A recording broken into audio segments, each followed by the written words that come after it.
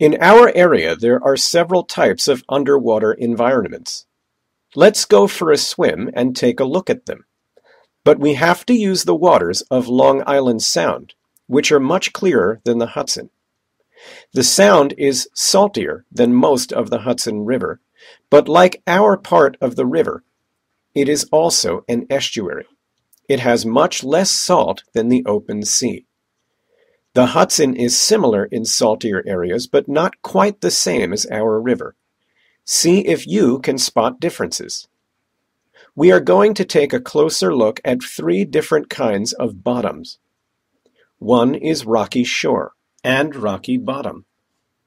Rocks are ideal places for marine life to grab hold and grow.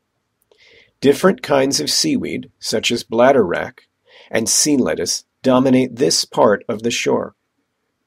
Barnacles grow on the rocks themselves. Crabs and small fish often use the rocks and vegetation around them to hide and grow. Now let's look at sandy bottom, which can be pebbly, like this one, or fine-grained mud, such as what is commonly found in the Hudson River. In this kind of environment, crabs and fish may burrow into the mud on the bottom and hide. Marsh is also common in both the Sound and the river.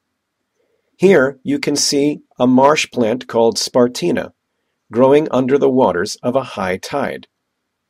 Further down, we can see other plants nestled in the spartina, and below that we can see a large mat of plant matter called the root complex of the marsh. The root complex can be very large. It is soft and spongy, and it has lots of plant material and microbes in it. The root complex serves as both nutrition and hiding places for lots of marine life. See the burrows here?